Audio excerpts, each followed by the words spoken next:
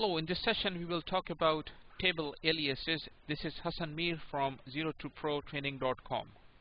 I'm connected to SAP HANA Studio. So before we move forward with our study of joins, it's worth learning at this point how we can call tables by their nicknames instead of using the full table name in the where clause and also in the select column list. For example, take a look at this select statement. Here we are selecting first name from a student table and name from the team table. So how would system know that system should look for F name column in the student table and name column in team table? System doesn't know.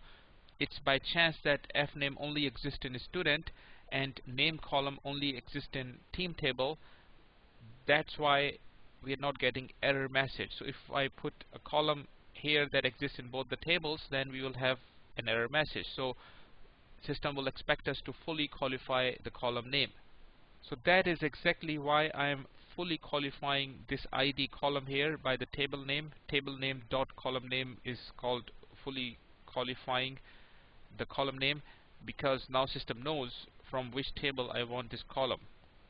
But this is not really using nicknames of the table. I'm using the full table name. Sometimes table name could be as long as 30 characters. So it's not really practical to specify the table name everywhere you're using the column from that table and that column exists in multiple tables. So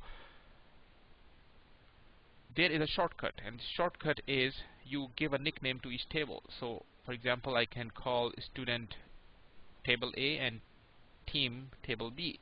So all I have to do is say b.id, meaning ID column from table B, which is actually team table, and here I can say b.id as well. So now system knows from which table ID column I'm referring to. Keep in mind that if you are using aliases, meaning the nicknames here, then you can't really use the full table name. So we have given alias A to table student, so I can't use student now. Okay, I will get an error message if I run this statement. So if I replace student with A, I should be fine.